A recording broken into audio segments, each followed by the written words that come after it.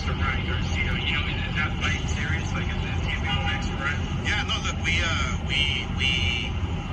we've been trying to get Haymon and Tank's side on the phone to no avail. You know, Eric did speak to Leonard Alabi, I believe, but obviously he doesn't make the decisions. What's good, YouTube? It's your boy, Blue Blood Sports TV, back at y'all with another one. So what you hear is the voice of Olympic gold medalist, 6th Division world champion, retired Hall of Fame iconic Mexican superstar boxer, Oscar the Golden Boy De La Hoya, and now founder of Golden Boy Promotions, in which he promotes undefeated junior welterweight, lightweight Mexican superstar, title contender, King Ryan Garcia, okay? Oscar De La Hoya, he promotes Ryan Garcia, who has 23 wins, no losses, no draw, 19 wins by way of knockout. He is 23 years of age, 5'10" with a 70-inch arm reach. He's looking to stage a fight. According to Oscar De La Hoya, he reiterated and recited something legendary, iconic Hall of Fame promoter Bob Arum, CEO of Top Rank, in which he was signed to Top Rank in Bob Arum, the legend Bob Arum. And Bob Arum once said, "I was lying to you yesterday, I'm telling you the truth today."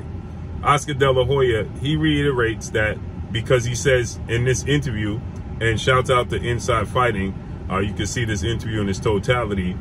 He states that, "I know I told you guys that I contacted the team of undefeated 3-division world champion superstar boxer Gervonta Tank Davis. 27 wins, no loss, no draw.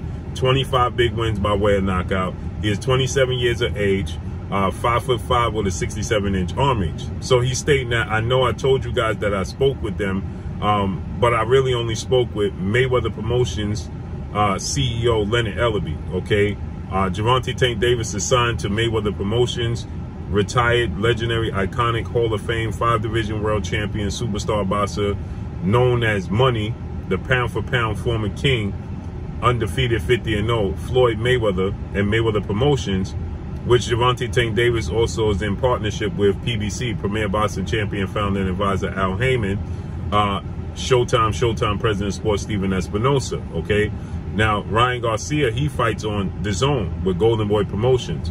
Ryan Garcia, he fought July 16th against Javier Fortuna. He got a 6-round knockout victory. Gervonta Tank Davis, he fought May 28th against fellow stablemate Mayweather Promotions fighter and lightweight star title contender Rolando Rolly Romero, and he brutally knocked out Rolly in the 6th round of his fight. And it looked like they was on a course to face each other, okay? But now Oscar De La Hoya is saying that Al Haymon and Floyd Mayweather are not allowing Gervonta Tank Davis to make the fight. And he goes on and says that he knows Gervonta Tank Davis wants to make the fight, but they're telling him no. Okay, so listen to what Oscar has to say. So we're still waiting. We're still waiting. I mean, I know I did say that, yeah, there's talks and this and that, but the truth of the matter is we're waiting for anything. We're waiting for something.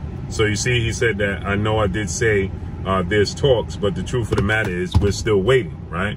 And he's saying that they're still waiting to get information and somebody to get back to them, right? So let's listen one more time. On the phone to no avail. You know, Eric did speak to Leonard Alabi, I believe, but obviously he doesn't make the decisions. It's Al Haymon. So we're still waiting. We're still waiting. I mean, I know I did say that, yeah, there's talks and this and that, but the truth of the matter is we're waiting for anything. We're waiting for something.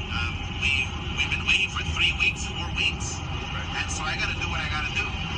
So he said they've been waiting for 3-4 weeks. Now he did fight, like I said, Ryan fought July 16th. So it's 4 weeks, right? We are today is the 18th. So it's 4 weeks and 2 days since the last time Ryan Garcia fought. And Oscar De La Hoya is saying they've been in contact. Now, I know I stated and I told you guys, I don't believe that Oscar De La Hoya is truly interested in making this fight. I felt like he put hurdles in the way immediately when he made the statement that in order to make this fight, Al Haymon was going to have to be removed and not in the picture, when we know the relationship that Floyd Mayweather has with Al Haymon. Looks at him as another second father. He always says that. So why would Floyd Mayweather look to remove Al Haymon out the equation? And he's Gervonta Tank Davis' advisor. So I felt like making those statements, you just put a hurdle and a roadblock in the way of making this fight, okay? So now he goes on and says that they turned their attention, their focus to former unified lightweight world champion, superstar boxer Teofimo Lopez, who is now 17 wins, 1 loss, no draws, 13 wins by way of knockout, 25 years of age, 5'8" with a 68-inch arm reach, okay? He says, and he's going to say that it's much easier to get a deal done with Bob Arum and negotiate with Bob Arum. They're still waiting for Gervonta Tank Davis. Now, this is not going to look good on the part of Gervonta Tank Davis should they negotiate a deal and actually fight Teofimo Lopez. He says that he believes Teofimo Lopez versus Ryan Garcia is just as big as Tank Davis versus Ryan Garcia. I don't believe that, but it is close. It's a close second. And he says that he believes the fight is going to happen December 10th in Madison Square Garden, right? So listen to what he had to say. You know, because Ryan Garcia's not getting any younger. I don't want to have him wait.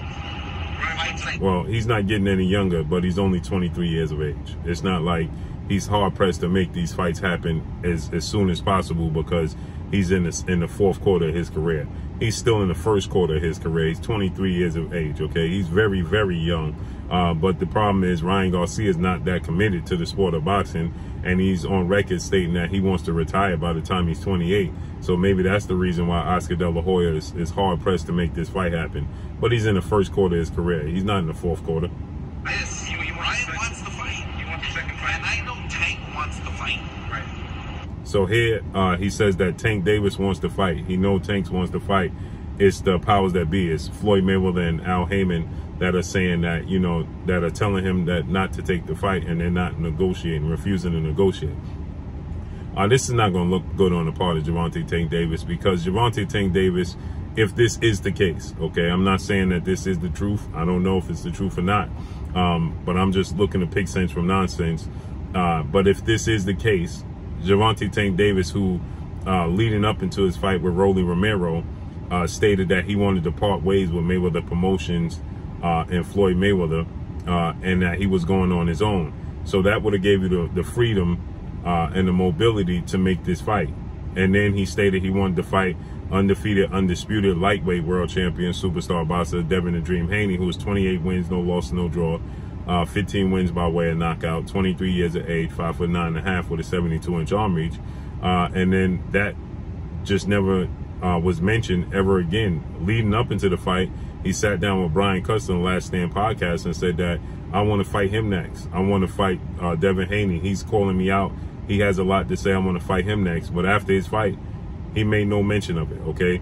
Now, you can do and stay where you want. You know, I like the way Mayweather Promotions has built him up into a superstar. Floyd Mayweather has directly passed him the baton, putting him on the undercard, the co-main event to the second biggest fight in the history of sport of boxing between Floyd Mayweather and Conor McGregor. So, you know, as far as building his star status up, they have built Gervonta Tank Davis up into a pay-per-view star. Okay, he broke the live gate for a boxing event at the Barclays Center against Rolly May 28th with a $5 million gate. But if you want to fight the names that you're looking to fight and to prove yourself, if you're Gervonta Tank Davis, well then, and you feel like they can't do it, then why would you stay?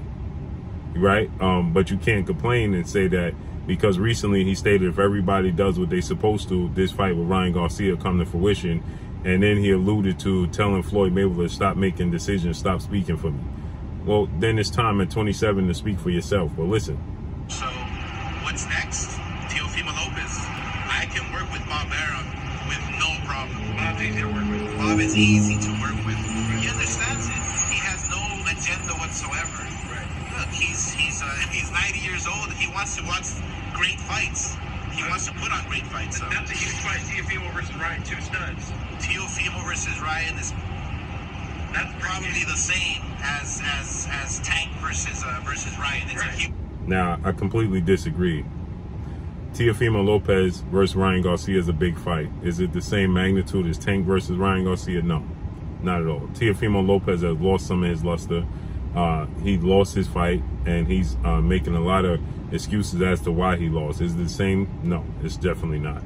But why did I say this to look bad on Tank Davis himself? Because he's older than Ryan Garcia. He's older than Teofimo. He's older than Devin Haney. He's older than Rolly. He's older than all these guys. He's been more accomplished than these guys as far as cementing himself as a pay-per-view star and a superstar in the sport of boxing, bringing the stars out.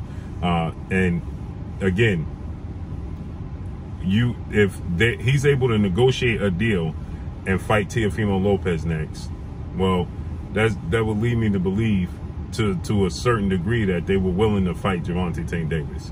Because if they go outside of the zone, now they did reach out to Maxie Hughes, okay?